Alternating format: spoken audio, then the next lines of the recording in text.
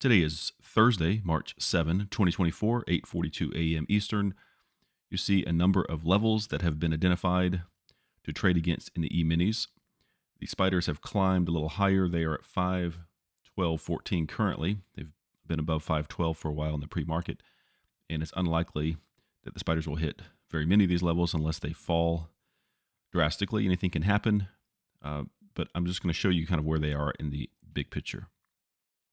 So just not to lose sight of where they're at in the big picture, this is a weekly chart, and it's pretty clear the bulls have been in charge for quite a while. And take a look at this. This is a chart of the daily chart. These are daily candles here, and just eyeballing this thing in the middle, well, toward the beginning, second week of January or so, they started establishing this trend. I mean, they've been kind of bouncing between this. This is just a rough, I've just put some trend lines on here to kind of show where they've been constrained for quite a while now. January 10, I think. So you can kind of make the case that they started this. So they're in the middle of this, 512.40 currently in the pre-market. So they're toward the bottom middle of this area. Doesn't guarantee they're going to bounce from the bottom of this or bounce at the top of this, but that's where they have been. So anywhere in the middle of this, there's a bunch of small scalp trades at the levels that we have identified, and they're toward the top of the levels for today, just to give you a big picture of where they're at. Back to the full day. So per usual, we will circle back around and look at this chart and any trades taken in the E-minis after the market closes this afternoon. It's after 7:30, the market's closed, and what you're looking at are the top two levels of all the levels that we had on the chart this morning. The spiders only hit these two. And the green line is a reference point of the base hit profit target from the short trade at 513.35. That's the first trade. Just want to explain a few things here. When that trade was triggered, when the spiders were up at 513.35, they came down pretty quickly within a distance of the profit target that would constitute a near miss if they went back to the entry point within a couple minutes, and they did. That was clue number one. I should have jumped out of the trade. I had something else on my mind, which I'll explain in a minute. They came down again even closer, I think 8 cents or so from the profit objective, went back 2 minutes later to the entry point, to the zero line, and then within 5 cents and back up. And so that was 3 clues, and you'll see the similar price action in the E-minis. I held on. In fact, you even see me change my profit buyback from 4 contracts to 3, because I just pictured them filling this, getting below this area, and then falling. I was going to trail the other 1 contract down for a while until the next level. It didn't happen. The lesson is that the market can always go higher, a lot higher than you think they will, and they can go a lot lower than you think they will. In this case, they decided to bust through, build up enough energy to go higher. And we'll talk about these other trades. Well, I'll talk about it here because I had to jump out around 11 o'clock, so I wasn't in this last trade here. This first attempt at 514.95 would have been a near miss because they came up within 10 cents of this level.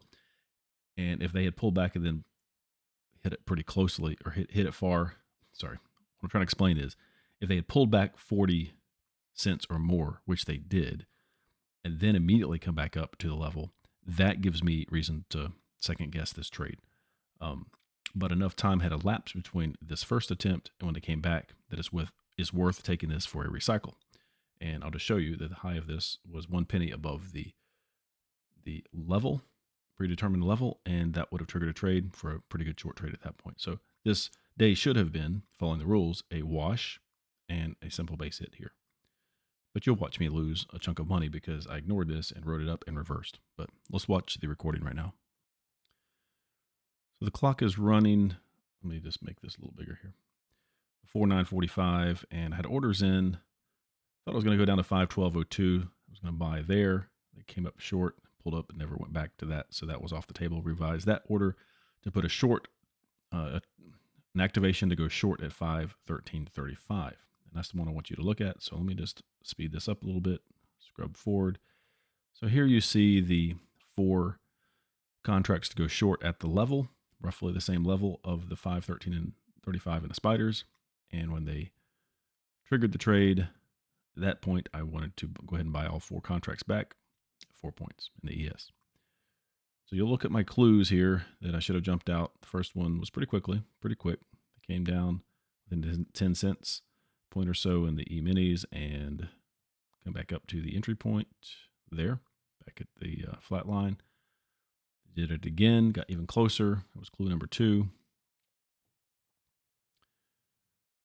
Let's scrub ahead. And somewhere along the line, you'll see me adjust the buyback to 3. I still had some false hope at this point. So there they came really close, pulled back up, and I'm still in the trade. And that was just kind of a silly thing to do. So I rode this thing up out of the money. You'll see it get above the fumble threshold. So there was several clues there that I should have jumped out of this trade, but they got up above the fumble threshold. They had some energy they were building, started to establish it here once they started closing above it.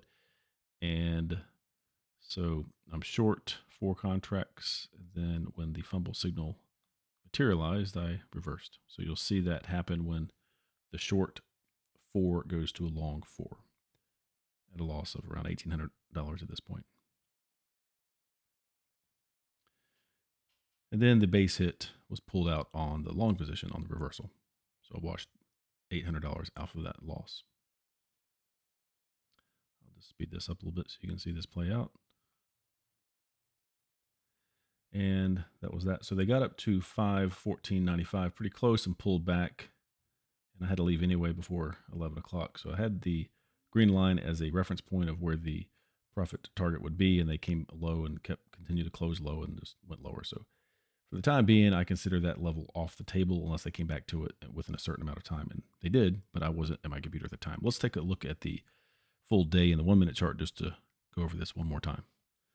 So maybe I didn't mention this before, but I made this level dash because of this activity and this action, the fact that I didn't get the base hit when they first hit this level, react to this level, I was going to treat it as a recycle if they ever came back to it later in the day.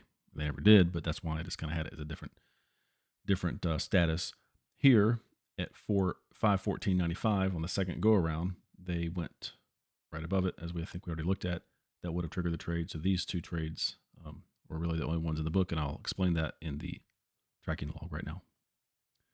Should have been a wash because of that near miss you saw. 3 good clues to jump out of that trade. The next trade was a simple base hit when you finally waited for it to come back up and hit that level for a recycle. It wasn't really a recycle. They just never got to the level until later in the day. But in my case, it was more like a negative $1,000. So it is what it is. I just need to pay more attention going forward and follow my own rules. I don't know what I was thinking this morning, but that is what happened. And now I understand that those of you who had these levels from this morning have been emailing the levels since March 4th. I'm going to continue to do that until March 18 to those subscribers who have expressed interest in this. So now I know you wouldn't exactly know the specific rules of like what happened this morning, but I think you've seen enough, and I explained it in this video, of why you would want to second guess a trade when it starts to give you clues like that. But in any case, you would have had at least 1 base hit. I'm not sure. I'd like to know if you made any money in the last few days, today or the last few days.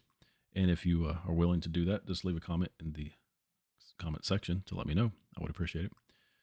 Otherwise, and meanwhile, thanks for watching, liking, and subscribing to this channel. Thanks, and have a great day.